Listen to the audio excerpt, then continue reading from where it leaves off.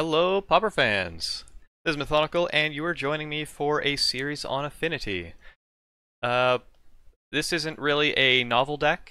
This isn't going to be some revolutionary setup or anything like that. But I felt like Affinity's been a little bit on the downswing lately. So when Affinity's on the downside, that is the best time to play Affinity because most people are going to be having a little bit less sideboard hate for Affinity. So we're going to go ahead and try and take advantage of that. You might be wondering what I'm trying to do to kind of play around the inconsistencies of the deck, since we are trying to play essentially 3 colors with like 16 or 17 lands. And how do we do that? So we're going to kind of go through that with a bit of a deck tech here.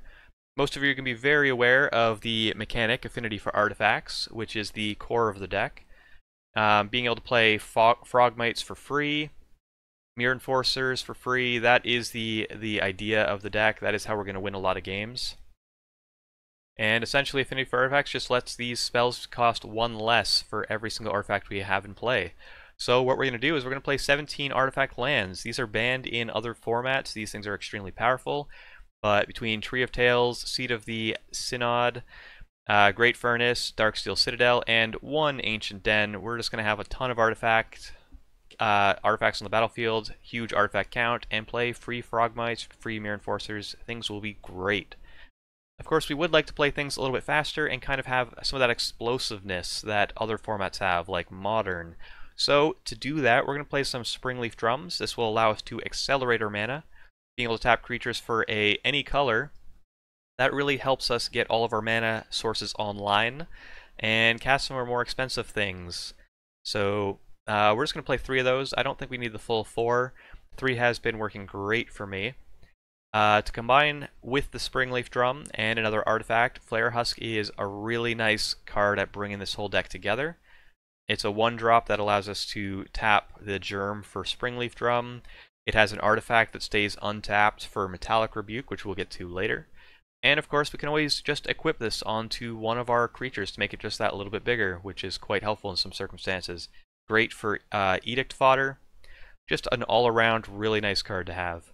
So we got 3 of those. Chromatic Star is just one of those like hidden gems of the deck. It allows us to really cycle through and draw additional cards. Fixes our mana. It's a free pump for Atog. It taps to give us additional improvise for Metallic Rebuke, artifact count for Affinity for Artifacts. You know, like, just a really nice card. So we have the full 4 of those. Galvanic Blast, every Affinity player starts with at least we'll get 1 Galvanic Blast in hand, as we all know, so definitely got to play those.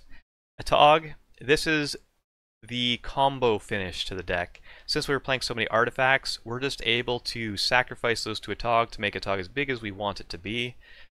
Sometimes if they don't block it, that will just win the game. Other times when they do block it, Atog can still win us the game if we fling the creature at their opponent. Sometimes we can just sack 20 power to Atog and just fling it at our opponent. That is a great way to win the game.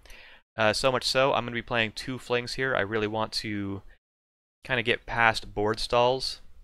I'm expecting a bit more stompy elves and that sort of thing, so I'd rather just kind of fling at my opponent. Temur Battle Rage can get around it as well. Temur Battle Rage does give it trample and double strike, but I like the ability to either use this as removal or something to chuck at their face if the occasion arises. To round out our creatures, we're going to play a playset of Carapace Forger. This is just your 2 mana 4/4 fair cards in Pauper. Prophetic Prism will round out our color fixing suite. It draws us card, costs 2 mana. It is a little bit on the slow side, costing 2 in a deck like Affinity, but the color fixing is just too good to pass up. Metallic Rebuke is the card that allows us to kind of deal with whatever our opponent wants us to do and just kind of tell them no. It's almost always a 1 blue counter target spell.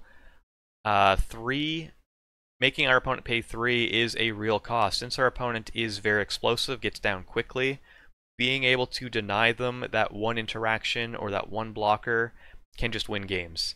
So this is a great card. I was a little hesitant on it at first, but just being able to counter things is a really big tempo swing in this kind of deck. And to round out our deck, we're going to play some Thoughtcast. 1 mana, draw 2 cards.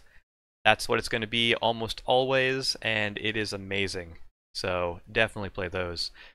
Sideboard, there are a lot of options over here, and the way I'm going to run it is, since I expect Burn, Stompy, Elves, that sort of thing, we want 2 Krark-Clan Shamans and 2 Electrickeries to deal with all of the Elves and various other creature strategies. For Burn, we want the Dispels and Hydroblasts, plus a couple Feed the Clans. That should be plenty of sideboard slots for those matchups, so after that, in case we run into any Boggles, we do want a Serene Heart to just kind of win that matchup, a Relic of Progenitus to help us against any kind of Temur strategy, Tron, that sort of thing.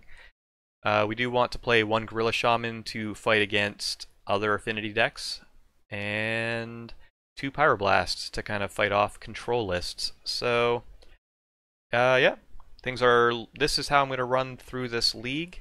And in the wrap-up, we'll go over some of the flex slots, some of the alternatives you have, and go from there.